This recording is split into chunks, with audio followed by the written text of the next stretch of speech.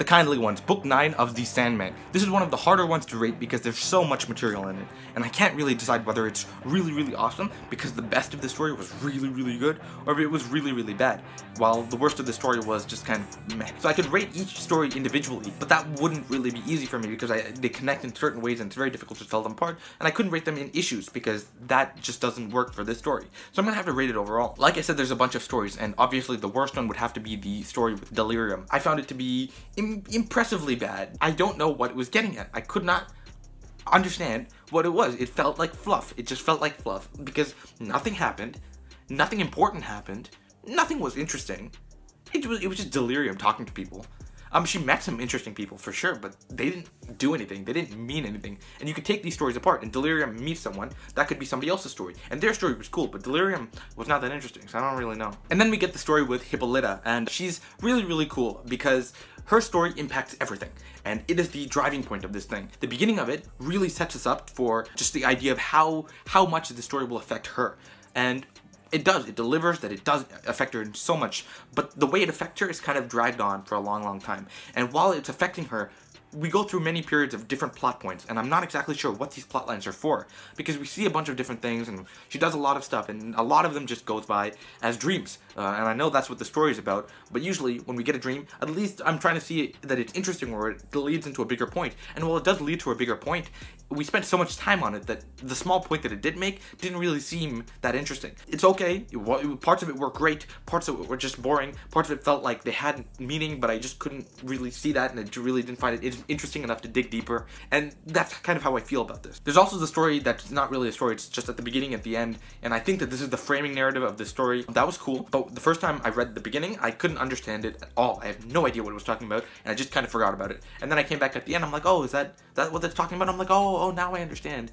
It's not that interesting. It's okay, fine. I mean, if it was one page, cool, but it was like 2, 3, 4 pages, and that's kind of what I mean. It's not that stretched out, but it's stretched out enough that I kind of felt like I didn't care. Now that I'm looking back, the fact that he thought of that is really cool, but just reading it in itself, going through the pages, it doesn't feel like it's worth the time. And then there's Nuala's story, which really doesn't affect much, except for the end where it affects for like 1 second, and that doesn't really matter either because it feels like it was a scapegoat for what should have been done. See, it's very complicated. Everything is interconnected. But Nuala overall, her story was cool, but it felt like her dwelling in her problem was just kind of painful, right? It wasn't very good. It wasn't very enjoyable. But it was just kind of painful, and I found that to be not that much fun. Every time we returned to her, I was just like, can we get a move on? Can we do something else? So she was in itself interesting. I just felt like her problem was dragged on for far longer than it was enjoyable. There's also Matthew's story, and that was really cool because I am very interested in that personally. So I thought that would be awesome.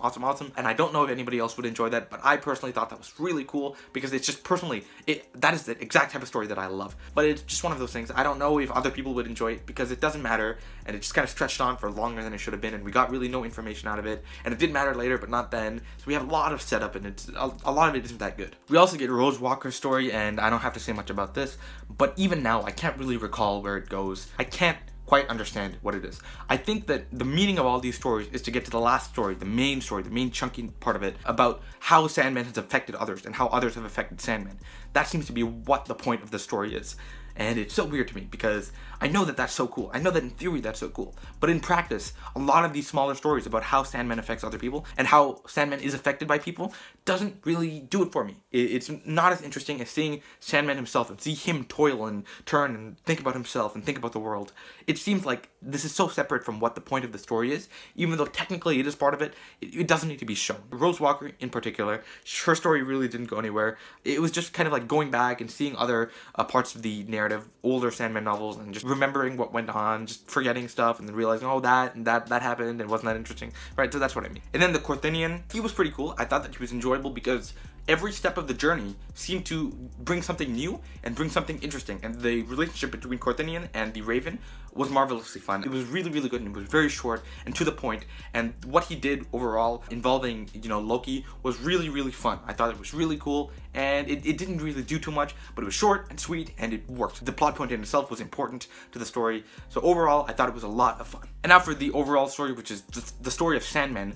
This is one of those stories that is just brilliant. It's one of those stories that you cannot find anywhere else because no one can pull this off. You get a lot of bad with it, but a lot of good with it too. This story just absolutely shakes my idea of what is the story about, and I have no idea, but this is the story that kind of grapples with it the most.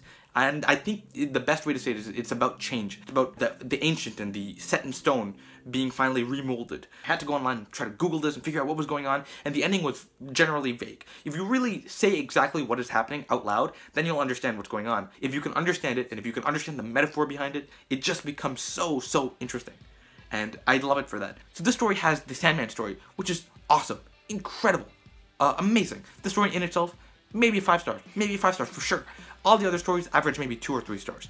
So overall, I think I have to give this story a 4 stars. There's so much that is just bloated, that just feels so not as interesting as everything else.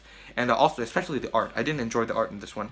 Everything felt like thick lines, and you know, some people can enjoy thick lines, but it feels like this story that is so delicate and so intricate deserves differently. Thank you guys so much for watching. If you enjoyed this video, please hit the like button down below and subscribe if you want to see the final Sandman review, which is coming out soon. I will also be reviewing all of these Sandman novels that are extra, the 2 Deaths one, the Sandman book 11, Sandman Overture, and the one Sandman novel thing. I'm not sure exactly what it is, but it's really cool, and I hear it's really good. So I'm going to read that as well in the coming time, and I'm going to rank all the Sandman books very soon. So if you enjoy all that, please subscribe. Also, I have my Goodreads linked in the description down below. So thank you guys so much for watching, and I'll see you in the next video. Goodbye!